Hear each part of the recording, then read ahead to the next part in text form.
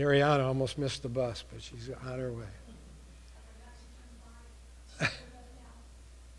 That's right, she just turned 5, didn't she? Wow. She already told me that she's looking forward to 6. She said next is 6. She's only got 360 days to wait. The word miracles has lost a lot of its meaning. That's what I want to talk to you about for a few minutes today, miracles. And you're saying, I know, the Bible is filled with miracles from start to finish, and it is. But I'm going to talk about miracles for you in your life, because this book is alive, and it's for us today. Right? Miracles. Sometimes, as I said, we have broadened the word so much that we use the term like, oh, it's a miracle, I only gained 4 pounds over Thanksgiving. Or, it'll be a miracle if the Bears make the playoffs. That would be a miracle. Or maybe Joanne will call me up and say, can you stop and buy some Miracle Whip on the way home? Miracles. Is that like mayonnaise or something? Something like that. In fact, that's what I would do. I'd go in the store and say, whatever Miracle Whip is, I want some. You know, I don't do a lot of shopping, but that's what we want. But in the meantime, there are miracles of supernatural brilliance and import. There are some things that we might call smaller miracles than others. When one of our daughters was held up in Chicago, and the person that held her up used a plastic gun, but it looked real, and the only thing he did was grab her necklace and run away. And we regard that as a small miracle because it could have been way worse, as you probably know. We've seen a whole number of what you might just call small miracles. Somebody in the world would say, oh, she was sure lucky, or, you know, fate was on her side. And the answer is no, God was on her side. That's why she wasn't shot or worse. And that happens all the time, not only in Chicago, but here. One of our daughters one time was with us, and we were in a healing service, and I think I've shared this with you before, but we had our hand raised during worship and just worshiping God, and she said, Dad, my warts are gone. My warts are all gone. Ann had been teased for a long time about her warts. When she went to school, they said, you must have toads at home or something. And you know how kids hurt kids. But God took them away during praise and worship. I forget what I was praying about or asking for, but that was a miracle, a big miracle, a huge miracle. I had an opportunity one time to be driving down 4th Street in Peru, and we had an old Suburban at the time, had a lot of miles on it, made a lot of noise, but it was big and bulky and everything. We needed it with 13 or 14 children we had. What's that mean? Well, 8 children we had. But anyway, I was driving down 4th Street, and if you're familiar with where the Red Cross building is now, I can't remember the name of that street, but I was ready to turn down that street to go to 2nd Street where we live. And so I waited for the cross traffic to come, and then I turned the wheel to the left, and all of a sudden the Suburban stopped. And I went, oh no. The brakes locked up. I didn't touch the brakes. It just stopped. And I looked up over the hood of the car, and there was a little boy walking across. He didn't realize that I was going to turn. And I sat there long enough where he started across. And he looked up and said, "Sorry, mister." And I said, "Praise God." That's what I said. So there are miracles that happen. Dramatic, dynamic miracles like those. And I want to talk to you today about a particular miracle and tell you that how you can appropriate more miracles in your life. Before I do that, I just want to mention that a couple weeks ago when we had a young man that grew up in this church, and he's now a missionary, and came into our church and shared something. You're never too old or too young to learn. And he said that in Exodus 3:13 and 14, it's the place where Moses went and asked the Lord in the burning bush, "Well, who should I say sent me?" And the voice said, "Tell them I am that I am." Is that your name? I am that I am. And Tim Bayless said, he took it a step deeper. He said, "Did you realize what that is in Hebrew? If you break it down into the Hebrew language, it not only means I am that I am, and I've always existed and always will, but it also means that I am here for you. I am the God that will be.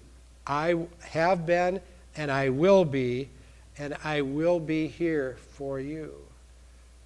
Whatever you need, I will do that. I will be there for that." And your needs are probably like many of ours. I have a long list of needs. But these are the kinds of miracles that we can look forward to in our life. Lord, I need stronger faith. I need help to pay my debts.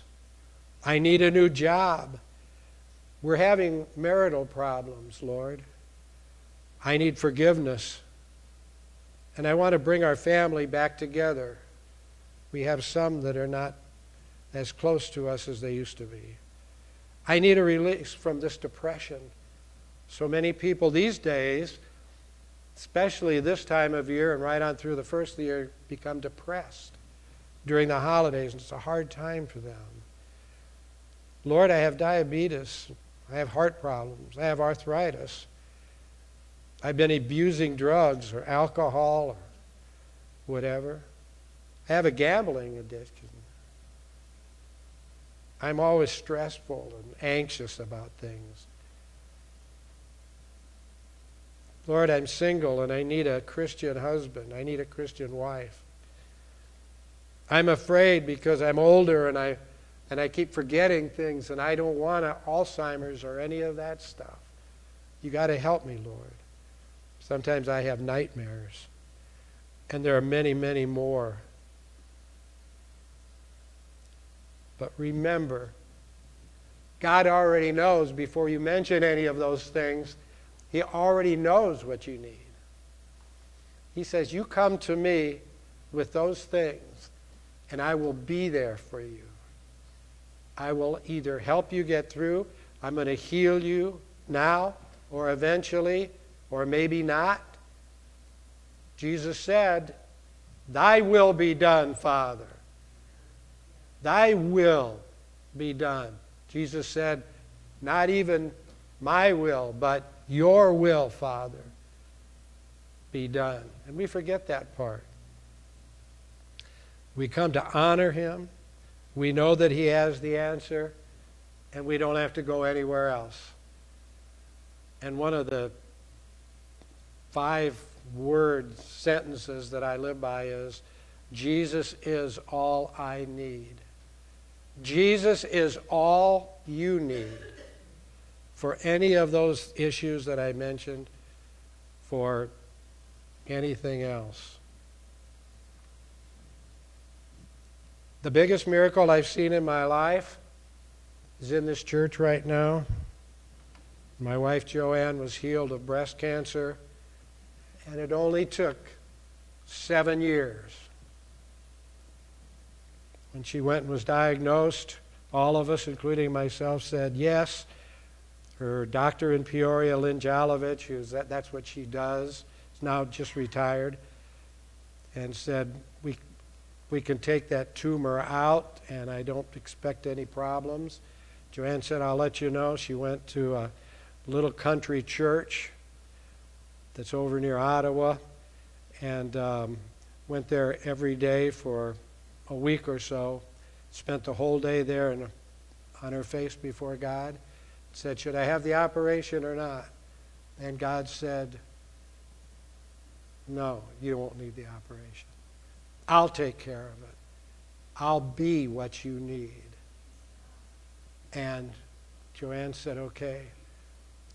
And nobody got on board with her.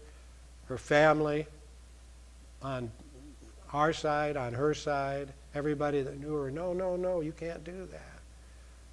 So she started praying healing scriptures every day, day after day, day after day, day after day. She'd go back to see Lynn really once a month for early on, and Lynn said after the second or third visit, I think it's getting smaller. And then after a year she said, I know it's getting smaller. And after 2 years she said, it's really shrinking. It was this big, and now it's this big. 7 years every day. Healing scriptures. And I brought those healing scriptures that she said, because she had them written down, little by little she found these scriptures in the Word for healing. And it's not only for dramatic healing like that, you guys, it's for any healing. It's for anything we need. I mentioned a couple of these things we need, but we also need emotional healing. We need mental healings. We need our minds renewed. Whatever we need, He is there to do it. He is there to do it. And I'm going to share some of those with you today, and then we'll be through. But I don't have time to share them all, but I have a list. I took some of the healing scriptures that she uses, and there's 2 or 3 of them from Proverbs. What I'm going to do is give you one you're very familiar with, but one of the things that I want to do is go through them slowly, because many times when we read this word, we don't stop long enough to allow the Lord, the Holy Spirit, to translate it for us the way we need. And this will be familiar with you, and it's Proverbs 4, starting in verse 20. My son, my daughter, my word should have your attention. My sayings will come into your ear. Not the sayings of men, not the cute little sayings that you have in every self-help book, not even what Lynn Jalovich says about your cancer. Listen to my words. Let them not slip out of your sight. Keep them within your heart. The Hebrew translation says, engrave them on the tablet of your heart. It doesn't say write them on the tablet of your heart. If you write them in there, you might be able to erase them. But the Jewish people knew, if you do the word study in Proverbs 4, that if you engrave them on the tablet of your heart, the wind's not going to blow them away and they can't be erased. That's why you have to go slow. Let them not slip out of your sight. Keep them within your heart. They are life to those who find them, and to your whole being they are health. Zoe, life. Zoe, health. And then Verse 23, with closest custody, guard your heart, for in it are the sources of life. This is the life that Jesus talked about. I have come to bring you life and bring it abundantly. That's the Zoe life of God. I have come to bring you the life that I have. And if you received Him as your Lord and Savior, you have that living in you. That's in your spirit. That's His life. Some translations say the boundaries of your life, or from your heart flow the springs of life. And when we talk about the heart, we're not talking about this physical heart. We're talking about the composite of your mind and your soul and your spirit. It encompasses all. It's kind of like the spiritual DNA. The spiritual DNA, your heart. And you can say to somebody, I love you with all my heart. And if it's somebody that you really love with all your heart, they'll get the message. Because I love you with everything that I am. I love you with my mind, my body, my soul, my spirit. I love you, God. I love you, Joe, with all my heart. Another one of the healing scriptures, and this will bless you, I hope. This is another one. And it comes from Joshua 22. And in verse 44 it says, the Lord gave them peace on every side, just as He had promised their fathers. Not one of their enemies could withstand them. The Lord brought all their enemies under their power. Not a single promise that the Lord made to the house of Israel was broken. Every one was fulfilled.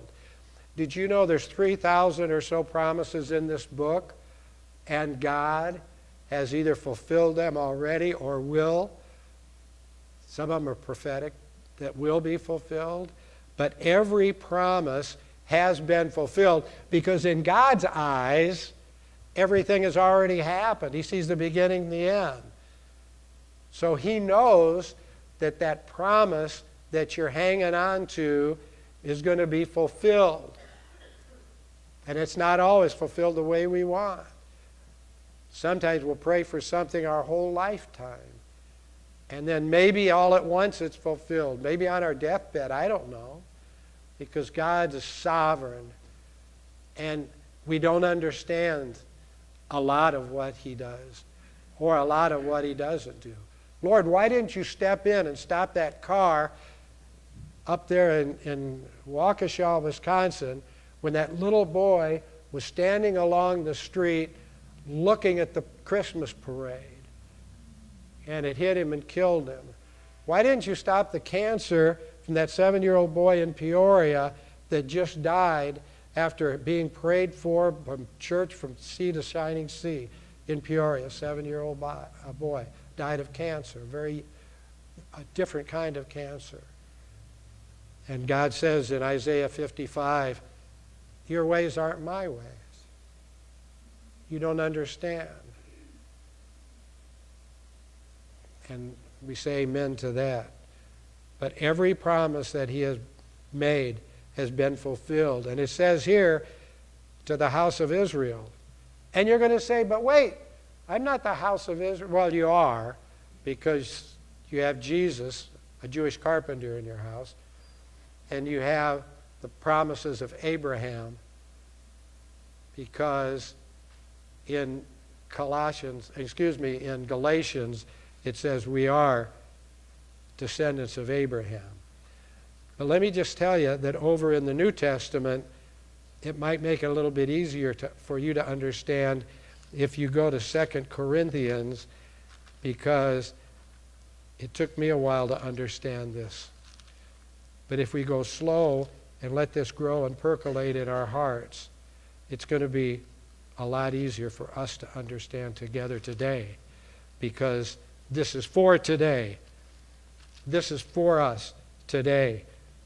In 2 Corinthians 1, verse 20, all the promises God has made have been fulfilled in Jesus. All the promises have been fulfilled. Therefore, it is through him, Jesus, that we address our yea and amen to God the Father when we worship together, and our lives can be a worship. Just because we're not singing or dancing right now doesn't mean we're not worshiping him. God is the one who firmly establishes us in Christ. Christ, the word Christ comes from the Greek Christos, which means the anointed one. The anointed one. In Hebrew, it's Mashiach, Messiah.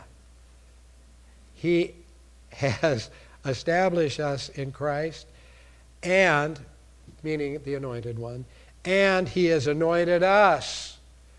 And if you look that up in the Greek, it's exactly the same word.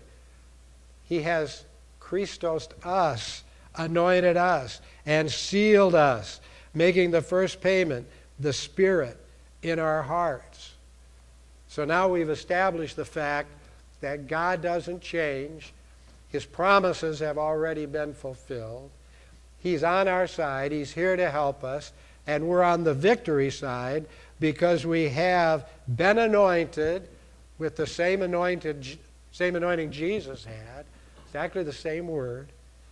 And we're thinking, how could that be? And I kept saying that for years. How could that be? How could that be? But do you believe that you asked Jesus to be your Lord and Savior? Yes. Then he came into your heart and he lives there. And the only way you can get rid of him is to kick him out, saying, I don't believe. I believed all that stuff for a long time, but I don't believe. Because when you grieve the Holy Spirit, it's the unforgivable sin. It's written in here. You can do anything, and I'll forgive it. But if you grieve my Spirit, like, nah, I don't believe all that stuff anymore. I used to. I don't believe it all.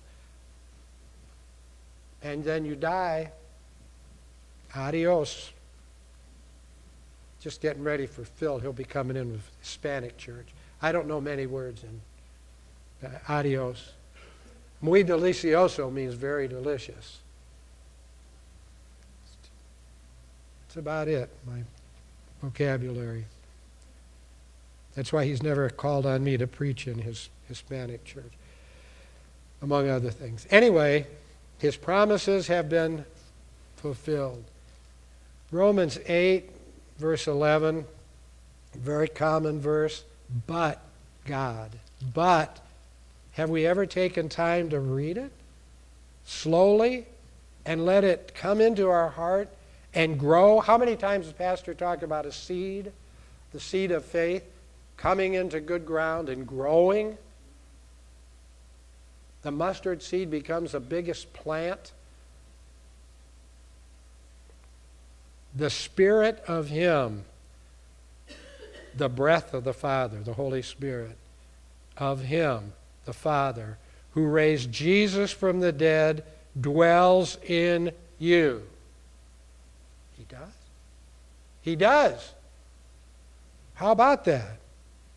Then he who raised Christ from the dead will bring your mortal body to life through his Spirit dwelling in you. Okay, you got Jesus in your heart. The Holy Spirit is in there and sealed. And the Father made this promise through the Spirit. You know this, I hope you all know this Bible was written by God and not by men. That's one of the biggest lies, that the liar of all lies, the defeated one. I call him the defeated one because he is the defeated one.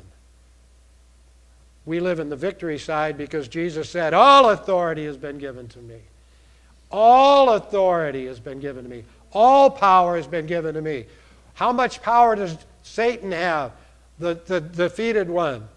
The wimp. The defeated one. None. He has no power. None. Zero. Zilch. Step on a mosquito. Get him out of your life. He has no power. And every time he comes around me, it's not the fact that I don't sin, because I sin all the time. But every time he comes around me, I said, would you get out of here? You're wasting your time. I'm a king's kid. I've got Jesus inside of me. Take a hike. And guess what? He's thumbing his way out of Delzell right about now. And you can do that. I don't spend a lot of time talking to him. It's not worth talking to. But he knows who I am. And in Psalms, God says, I will be an enemy to, in Exodus, I will be an enemy to your enemy and a foe to your foes. I will be an enemy. Maybe I didn't do it. Let me just see real quick, because I love this right here. In fact, this is one of the healing scriptures. And it may be in Deuteronomy. Let me just see. Deuteronomy 23. Anyway, it's in here. I'm not going to take time to look it up. Anyway, he says it.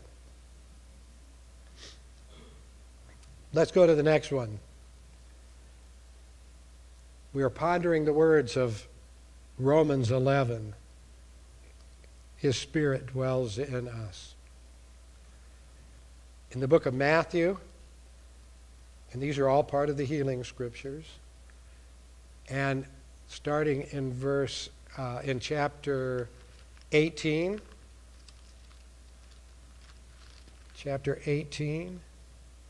verse 19. How many times have you heard this? Again I tell you, again I tell you, again I tell you, again I tell you, again I tell you. He's been telling Joanne and I this for years, and probably talking to you too, and sometimes we don't tune it in. We don't tune it in. If two of you join your voices on earth to pray for anything, it'll be granted you by my Father in heaven. Where two or three are gathered in my name, there I am in their midst. Yeah, but we've been praying for anything, all these things, for a long time, Lord. And he said, if it's in my will, Jesus said the Father told him that, if it's in his will. Maybe it's not in my will yet. Then maybe, well, it's been completed. It's been completed because he promised. And also in the book of Matthew, in 21:21, if you trust and do not falter, not only will you do what I did to the fig tree, but you say to this mountain, be lifted up and throw it into the sea, that will happen. You'll receive all that you pray for, provided that you have faith. Provided that you have faith.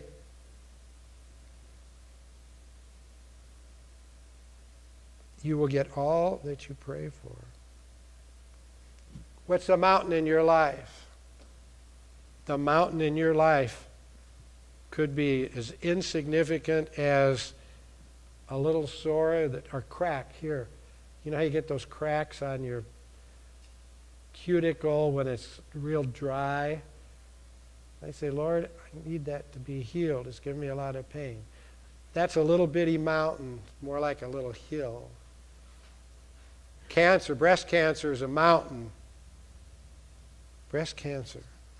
But you might have some other mountains in your life. Selfishness, stinginess. You feel unworthy. You doubt. You're in bondage to something.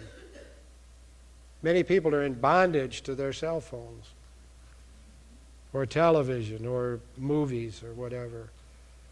If there's anything that's more important in your life than God, then you're in bondage to it. But Jesus said, if you say to that bondage, go away, I'll take care of it. And he's done that for many, many, many people.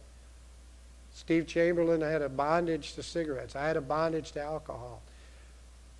And those are all serious issues. But how did they go? How were they taken away? Through the power of God.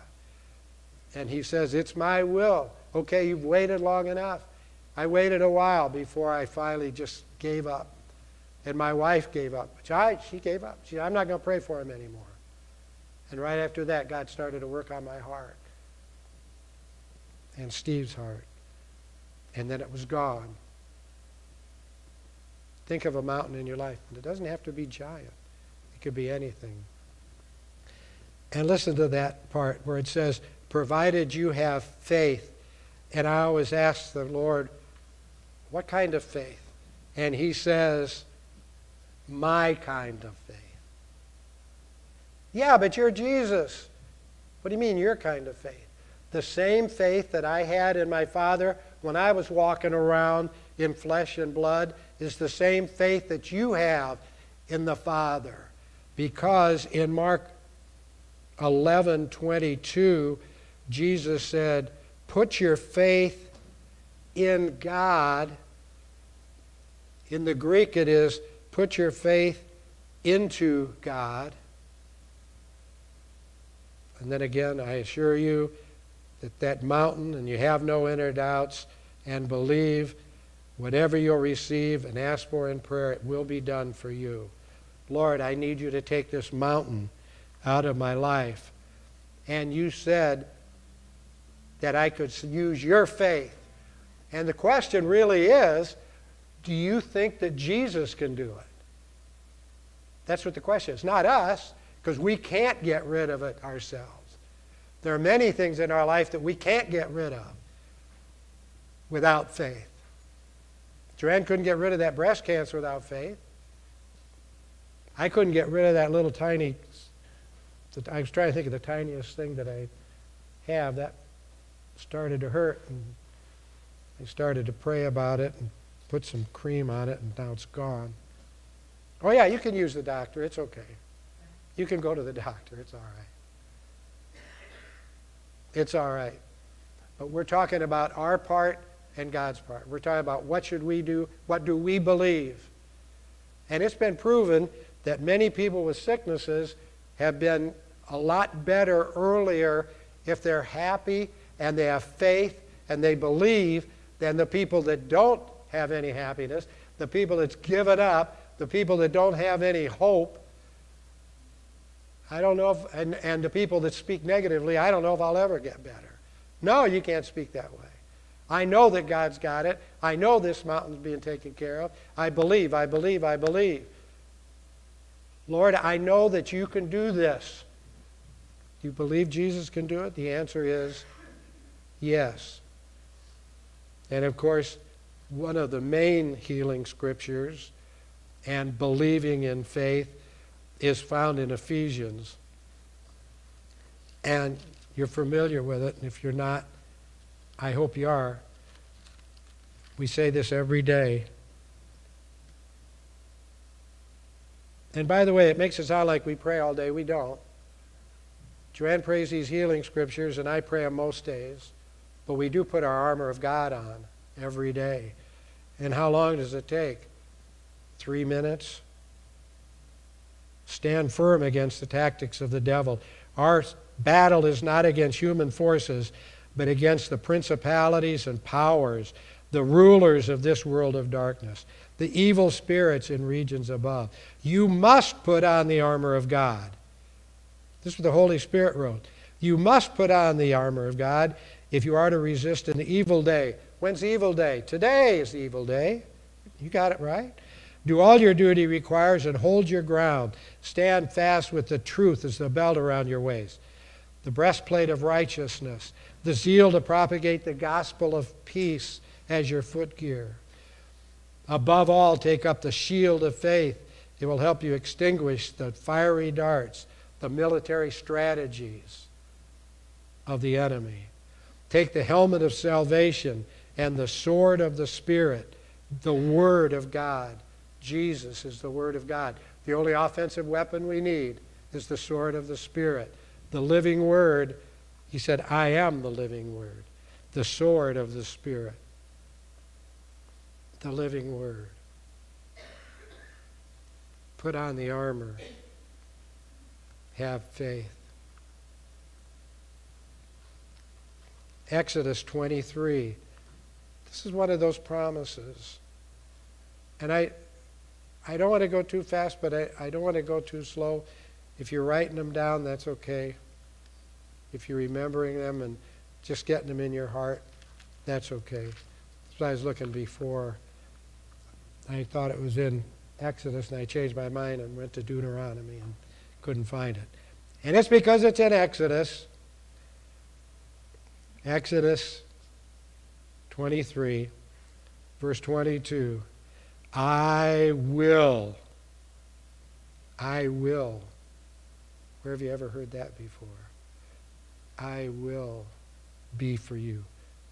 I will be an enemy to your enemies and a foe to your foes. The Lord your God you shall worship. Oh, by the way, he won't do this automatically. You can't go home and burn your Bible and sit down and watch the NFL on CBS this afternoon and say, okay, God, I heard that message today in church. Go ahead and do all that stuff that guy was talking about. Go ahead and do it. There's always something for us to do first. That's where our faith comes in. The Lord your God you shall worship, and then I will bless your food and drink, and I'll remove sickness from you, and I will give you a full span of life, and I'll have the terror of the enemy precede you. So I will throw into a panic every enemy you reach. Think of your enemies, some of those enemies. No, they're not the Hittites and the Jebusites and the stalagmites and the all of those things. Stalagmites, that's not one of them anyway. It sounded good. But the enemies, those enemies we have, I got a lot of enemies that I'm working on getting rid of. Maybe being more attentive to our children, or being available to Joanne more often, or being there when she needs me more often. She said, I need your help with something. I said, I'll be there in a few minutes. And I'm watching the last 5 minutes of the Ohio State-Michigan game. No, I'm working on that. If she said, I need your help, then I should turn off the Ohio State-Michigan game. That's a mountain. It's a small mountain. It's a small enemy. To go and help her. And it's something easy. Do you mind running over to Anna's house and picking up something? They're out of town. We got to get their mail. Whatever it is. It's just doing what's right. Doing what you know is right. I will throw into panic. I will make all your enemies turn from you in flight. I will hand them over to you to be driven out of your way. Yes, Lord. Thank you, Jesus. There is something in Deuteronomy chapter 7. It just wasn't what I was looking for before. But in the book of Deuteronomy, and again, remember, Jesus Christ the same yesterday, today, and forever. So if we go to the Old Testament, these promises are still in effect. God promises are yea and amen through Jesus now, but they're still promises that he made to his people, and we are now his chosen people. In chapter 7 and verse 15, the Lord will remove all sickness from you and not afflict you with the malignant diseases that you know from Egypt, but leave them with your enemies. And let me mention something here. When he talks about, Israel and Egypt, when you see Egypt in the Old Testament, to bring it to life for you today, put in the world. The world. Our world. Because I don't have too much problem with Egypt, but I got plenty of problems with the world. And we can do that. Egypt is, I don't worry too much about Egypt, but I worry about where I am in this world. And this works for you. And when you see Israel, put your name in there. And I'll show you in a minute. I'll leave them with the world. You'll consume all the enemies which the Lord will deliver up to you through his strong hand and outstretched arm. So don't be terrified by them, it says in verse 21. For it is I, the Lord your God, who is in your midst, a great and awesome God, and I'll dislodge these enemies before you little by little. I'll deliver them up to you, it says in verse 23, and will rout them utterly until they are annihilated. Do you have sadness in your life? Do you have regret in your life? Do you gossip? Those are all enemies. And He'll take care of them for you. He promised, Lord, you promised that you would take care of it for us. And in chapter 20, it says, Hear, O Israel, today you're going into battle against your enemies. Hear, O Lanny. Hear, O Steve. Hear, O Lisa. Hear, O Yolanda. Hear, O... Put your name in there. Today you're going into battle against your enemies.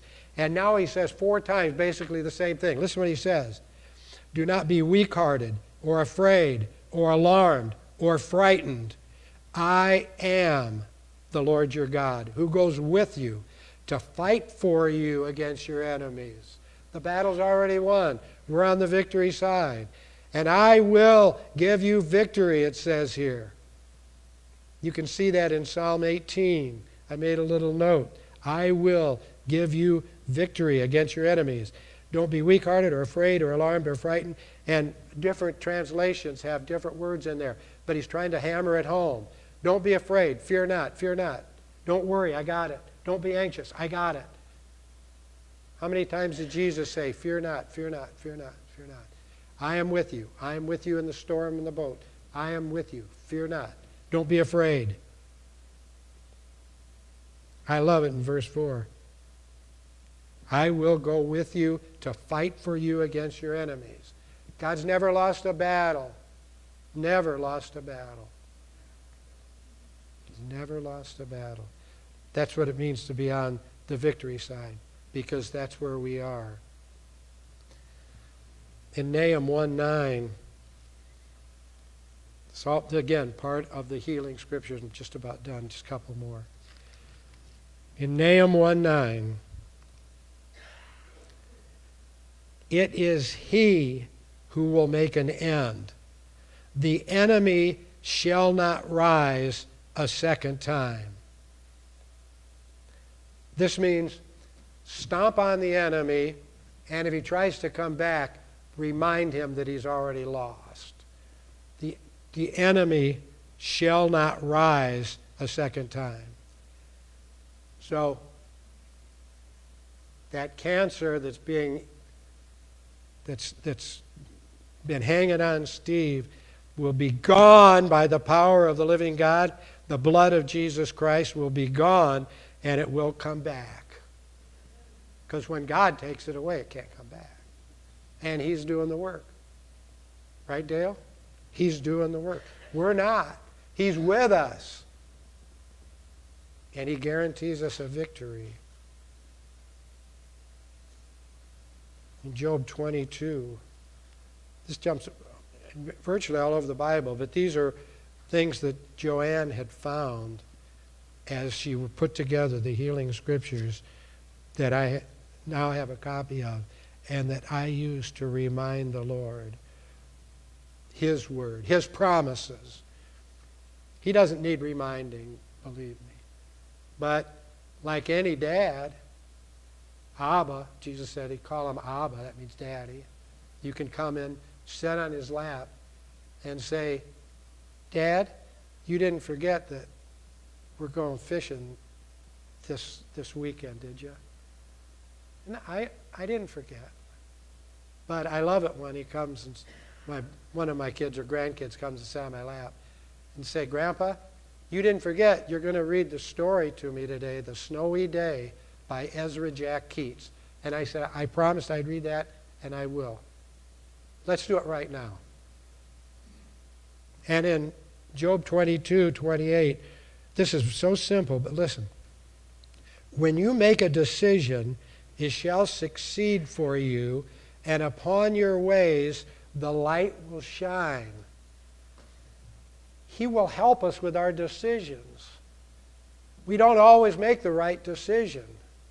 But even if we make the wrong decision, He'll shine a light unto our feet and onto our path, as it says in Proverbs, and show us what He plans for this. Now, I've made a decision that we need new tires, but I'm not sure how much I want to spend, and I don't necessarily want to spend more than we can afford with our budget and stuff. And so the Lord said, okay, you made a decision. Now I'll show you which ones I want you to have. They'll be the best ones that fit in your budget or whatever. Or He's promised to give me a long life. Maybe He could give my tires a long life. Speaking of which, I almost forgot. That was one of the other ones that I had written down of a minor miracle that happened to us, because we've had a whole bunch of them. I've got a blank page in here where I wrote down all just kind of what I thought was miracles. For over 50 years, and it's just before Matthew's Gospel because there's a half a page, and I know just where it is, but listen to this. We went to bed one night, it was winter, and one of our tires was really, really low, front left. And I just went out and shoveled around there, hoping that we wouldn't get drifted in so I could get to work the next morning. And I looked down, and then I went around and got the snow away from it. I went, man, that's almost flat. What am I going to do? It's freezing out here. I got to be at work tomorrow at 6:45, and my tire's flat, and I don't even know if I can make it up the IVCC hill and get it without tearing it up or having something happen to it. You know, I always thinking the rim will ruin it. And I got up the next morning, and it was not only totally full, but I've got a little gauge in the glove compartment, one of those little tire gauges that you put on the valve in it, and it shows you how much. It had 40 pounds of air. It had 40 pounds of air in the tire gauge. That's impossible, but not for God. It's simple.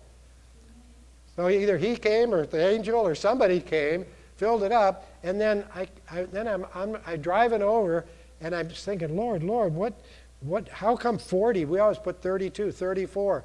It's overinflated. And He said, I'm the God of the overflow. You can go ahead and take out 5 pounds. He said, I just wanted to make sure you knew that it was me and that you weren't dreaming, or that your neighbor didn't come and do it. You know, He said, I'm always extravagantly giving to you, more than you could ask or imagine. Well, I just had these. I got halfway down, and we're going to close. We're going to close. Jeremiah 30:17 says, keep reminding the Lord of His promises. 1 John 3:21 and 22, stand on His promises. Revelation 12:11, plead the blood over all situations. Speak positively, your words have power. Share what God is doing in your life. Then at the bottom I put, there are many more promises. These are some of the key ones. We just call them healing scriptures. What a mighty God we serve. We have no idea. No idea. I always do this, but I get so excited when I do, but I think about the size of the universe created by God. Even the atheistic scientists, astronomers say, you know, I don't believe there's a God, but it's amazing how orderly the universe is. The galaxies don't strike each other. They have their own space. Everything's constant. Einstein showed the warp and stuff in space. That's even mentioned in the Bible. Spread out the heavens like a blanket. And they've discovered that there's a blanket in space. It's so big, it can't be described. It's as big in our minds and in the minds of scientists, it's about as big as eternity is. How eternity is long. We cannot begin to imagine what trillions and trillions and trillions and trillions of light years mean. But God says, I put that out there for you so you can see how majestic and how powerful I am. And now I'm coming into your heart as the creator of the universe to help you get through the rest of your life. And we always say, what a mighty God. And Billy Graham said, there's no word to describe God. Mighty, awesome, all those words, they can describe a sunset or a painting or something. They can't describe God. He's indescribable. He's so other that we don't understand, but we can understand part of who He is. Father, we thank you for this time together. We ask a blessing over each person here, each one watching online today, Lord.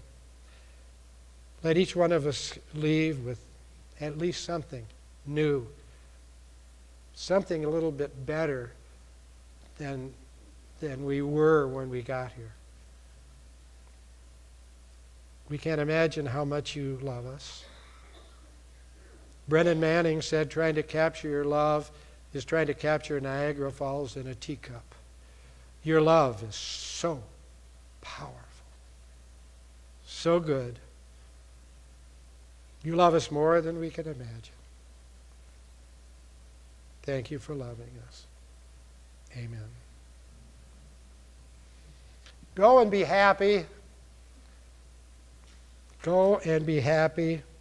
And remember that when you go out into the world, don't go out with a glum face. We're supposed to be joyful people. Right? We're joyful. The joy of the Lord is our strength. He wants us to be happy. He wants us to be joyful. I got our screensaver at home on our computer has a picture of Jesus dancing with a bunch of people. And you know, if you go to Jerusalem at weddings and any celebration, the men all lock arms and they dance in circles. You can Google it online and put Jewish men dancing and you'll see them. They're all locked arms. I don't know what the women are doing, probably fixing dinner and for the men because they're going to be hungry after they get done dancing. But I got a picture of Jesus dancing and he's holding hands with people. There might be a man on this side, a woman on this side, I don't know. But he's in the middle dancing. And the Lebanese people have a dance called the Dubki, and that's when they do at weddings. And a lot of times men and women hold hands, and they make a circle, and they dance. And I've been to Lebanese weddings, so I've seen it. And Joanne's 100% Lebanese, so I've seen it a lot. And I'm not very good at it, but they kick, then they come back and stomp, then they take 2 steps and kick, then they take 2 steps back and stomp, and they do this going around and around in a circle. And that's on my screensaver. And it shows Jesus dancing. He was happy. He was joyful. He danced at the weddings. He danced at the celebrations. The Jews have a lot of celebrations. God bless you. That was a little footnote.